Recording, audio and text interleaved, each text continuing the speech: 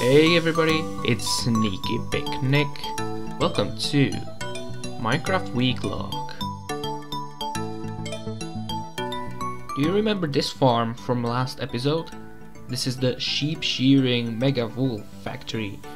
Well, this week started by finishing this project. That took me roughly one day, and after I was done, I didn't like how it turned out. So I deleted it all and then built a new one, which took me about 2 days in total. Yes, that's 3 days in total. Here's a clip for you to watch. As of right now, we've got this sheep shearing wool factory all built. The structure is built. You can see we've got the rails all installed and ready. I ended up here because right now, oh, that was my cat, by the way. You see, we've got these grass blocks over here and they end here.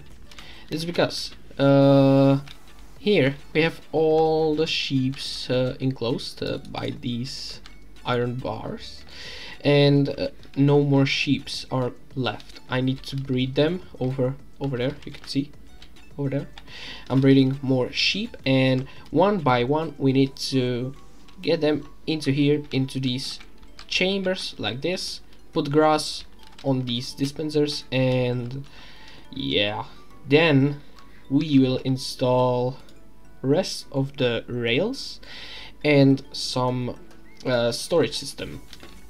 So but yeah, the farm is ready. Look at all this mess. I'm done with the factory. I want to show you. So this will be basically the entrance, and as you can see, we have all the sheep. I felt like this glass window would be cool. Also, we've got these small windows which you can like look like behind the scenes.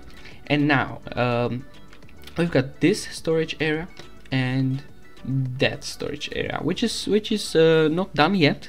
There will be many more chests. The idea is we shear them and we collect the wool over here to this storage, and then we grab it and we put it into that storage over there, right? So we have some kind of backlog or spare wool, and we got a lot of storage, but yeah, we'll need all this. Here, these two chests are for iron to make more shears.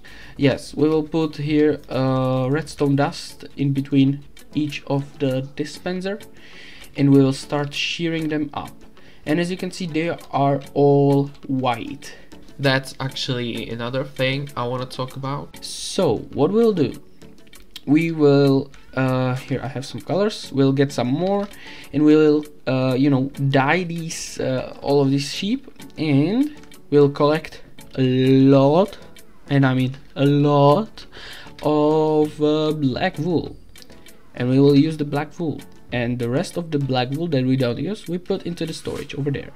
And then if we need red wool for the red mountain biome, we dye those sheep red, and then we grab then we, you know, have a lot of red wool from over here, and we use it, and rest what we don't use we put inside there, and so on and so on.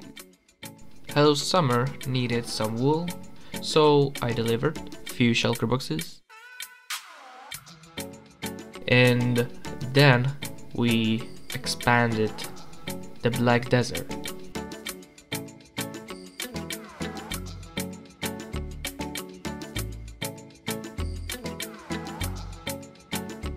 I also started preparing the swamp biome. Basically, I chopped down the trees that were there, and in the future we're gonna do some terraforming. I want to use the color of the water, so I want to have a lot of water in that biome. Then I built Wither Rose farm in the end dimension, but I did that off camera Basically, I followed shulkercraft tutorial. At last, I made a little progress on our bridge. It's not made out of cobblestone anymore. Hello Summer donated 1 shulker box full of red nether bricks, and it's still in early stages, but well, at least something, right? Okay, now one more thing I want to talk about.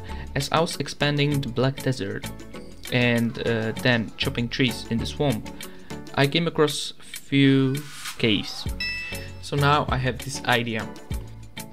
How about we connect all those caves, make some epic extensive cave system, connecting even to our end portal, which is basically cave as well, and we could customize them. Sounds like a great idea to me. But that will be it for this week's episode of weeklog. I hope you enjoyed. If you did, please leave a like, comment, consider subscribing, and I'll see ya next week. Goodbye.